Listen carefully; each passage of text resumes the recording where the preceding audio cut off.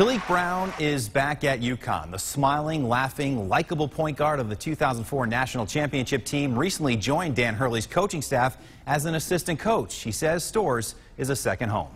Calhoun just yelled, shot clock at 2. Taliek Brown has the fourth one from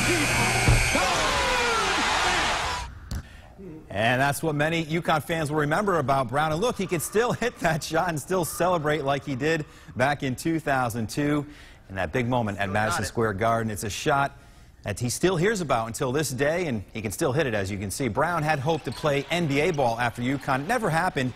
His love for the game never died, so he played in other leagues, started working with kids, and now, nearly 18 years after committing to the Huskies as a player, he signed on to play or be there as a college coach, and he calls this his dream job.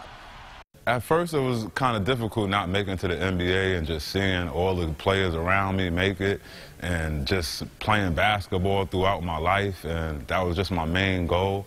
But I got this job, and it's just like, I thought about it. It's just like, since I didn't make the NBA, I thought this would be like my second shot right here, you know what I mean? This is my NBA right here, coming back here.